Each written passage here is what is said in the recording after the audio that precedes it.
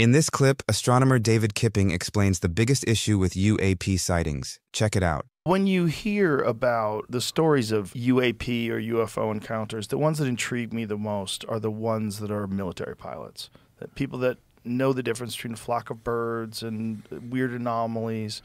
Are you aware of the Tic Tac incident? Yeah. So when you hear about things like that, and in my mind, there's a couple possibilities. One, super advanced, blacklisted military, some sort of a propulsion system that they've been working on for decades, completely in secrecy, and they're testing them off of areas where you have a lot of military activity, which is where these things do take place. Yeah. One of them was San Diego. That's the Nimitz. In November 2004, the USS Nimitz Carrier Strike Group encountered a Tic Tac UAP off Southern California, exhibiting extraordinary speed, agility, and no visible propulsion. And the other one, the Ryan Graves footage, the stuff that they get, that's on the East Coast. In 2014, Navy pilot Ryan Graves encountered UAPs off Virginia Beach, displaying advanced maneuvers, no visible propulsion, and frequent sightings, prompting safety concerns and investigations. But it's all in areas where they already do military training exercises with fighter jets. So it would make sense that that's where if this was the United States government doing that stuff, they would do that. But when you get back to like 2004, and you're talking about something that can go from 50,000 feet above sea level to sea level in less than a second, I think it's 7/8 of a second it went. You have visual confirmation, you have radar, you have video of it, you have two different jets that see this thing. No one understands what it is. It flies directly to their cat point where their meetup point was supposed to be. The whole thing's nuts. Yeah, it's fast. I would love to know what the hell happened. I think, like everyone, I'm fascinated by it. You can't throw it away. It's one of those ones you can't throw. I throw most of them away. Most of them, I love UFO stories because they're fun. Yeah. But most of them, could be anything. Something shady going on. Could be anything. Could be people want attention. Could be military exercises. Could be mass delusion. Could be people just love to be special and have had some sort of an encounter, which they do. It gives them some sort of social credit to have some sort of an encounter with a thing, and they exaggerate, and people love to exaggerate. I think Joe is leaving something really important out, the money that comes along with the attention. Yeah, I'd love to make this ingestible to science. That's sort of been my goal. Like, how can science take a hold of this? And, when we do these experiments, I told you about this moon that I thought I'd found, and it turned out it was the instrument being crazy, right? Because sometimes instruments do crazy stuff that we don't understand. So the only way to figure that out is to get hold of the instrument, right? We need to get it in our labs and take that thing apart and test it and calibrate it, etc. And we don't have access to those military devices. It's all top secret. So we can't even do that experiment. But I can imagine thinking about how to do that.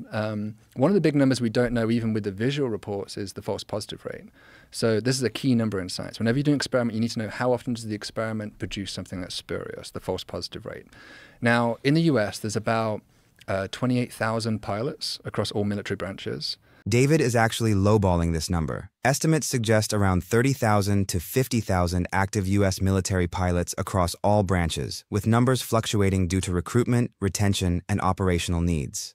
And they fly something like 200 hours per year on average. So that's 5.6 million hours in the air every year, in 1 year.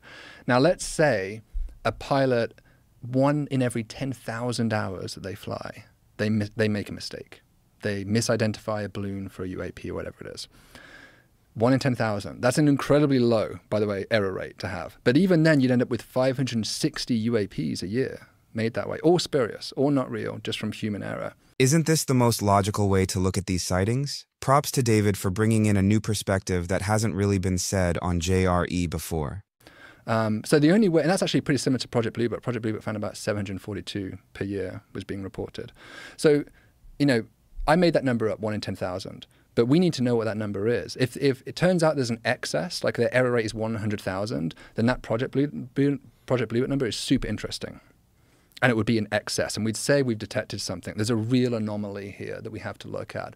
But the problem is we don't know what that number is. I mean, you'd have to somehow put these pilots in like simulators or something where you have complete control conditions for thousands of hours and somehow test how often do they make these mistakes. Also the problem, Project Blue Book was not an objective analysis of UFOs. They had a directive, and the directive was to discredit everything. Yeah. Project Blue Book ran from 1952 to 1969 and investigated 12,618 UFO sightings, often aiming to debunk sightings as natural phenomena or aircraft, fueling public skepticism and conspiracy theories about cover-ups. Yeah, but even so, I'm just giving you sort of ballpark. I mean, the NASA UAP task force was similar kind of numbers. You're getting like hundreds per year of these sorts of events, right? I don't think that's a crazy number to throw around. So the whole point is that whatever numbers you choose, you have to know the error rate of the experiment. And we could imagine making that legit and doing it. There's actually one of the recommendations of the task force, the NASA UAP task force, was to develop an app on people's phones, iPhones, because they have magnometers on them, they have GPS, they have the camera, these high-resolution images. So there's enough instrumentation on there, and it's all the same, and we understand that technology, that you could have 10 people video the same UFO, and you'd be able to triangulate the position, the speed, get the distance to it. You'd get all that kind of information. Right.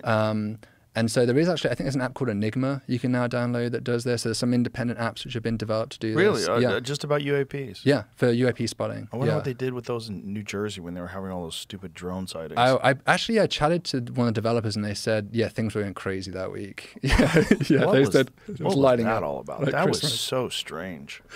In late 2024, mysterious drone sightings in New Jersey sparked widespread panic and conspiracy theories, with reports of large drones near airports and military sites. The White House later stated they were FAA authorized for research and hobbyist use, not threats, though vague explanations fueled ongoing public frustration and skepticism. That was so strange. That's one of those things where I feel like the government completely failed us in explaining to people what, is this some sort of top secret military thing?